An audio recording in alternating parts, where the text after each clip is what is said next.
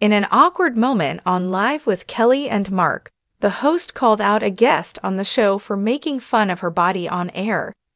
Ripa believed that the guest gestured toward her during a shopping segment, seeming to mock her. Continue reading to see what led to the tense moment. Ripa's body gets attention during Halloween special. Ripa's body has been getting a lot of attention recently. The live host was recently caught backstage in between costume changes during the show's annual Halloween event. Every year, Kelly and her co-host change into various Halloween costumes to celebrate the October holiday. This year, Kelly and her husband, Mark Consuelos, took on several costume changes. They appeared as Travis Kelce and Taylor Swift, Sonny and Cher, and Barbie and Ken. The live hosts also spoofed The Golden Bachelor in a pre-taped skit, and Kelly even appeared as Jennifer Coolidge in White Lotus. Typically, their costume changes happen during the commercial breaks on Live. However, one of the members of the camera crew decided to film a behind-the-scenes moment during the Halloween event to share on Instagram stories.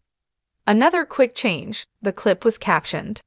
The camera initially showed Mark and the show's producer Michael Gelman backstage. Then they ventured into Ripa's changing room. You could see Kelly sitting in a chair with a wig cap on, waiting for her next hairdo for the show.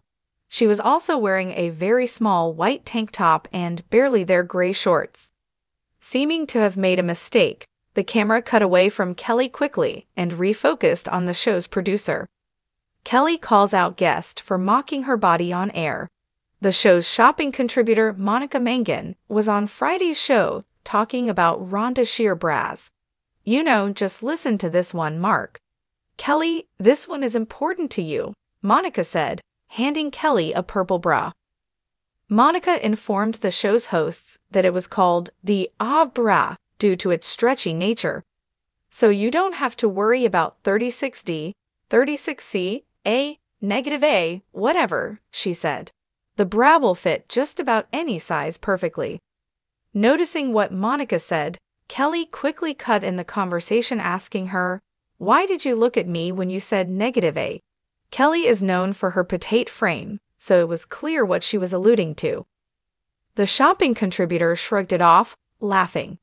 "I didn't, and that doesn't even exist," she told Ripa. The awkward moment passed quickly though as the pair went on to scope out some men's clothing. Do you think shopping contributor Monica Mangan was referring to Kelly when she mentioned -A, or was it just a misunderstanding? Let us know your thoughts in the comments.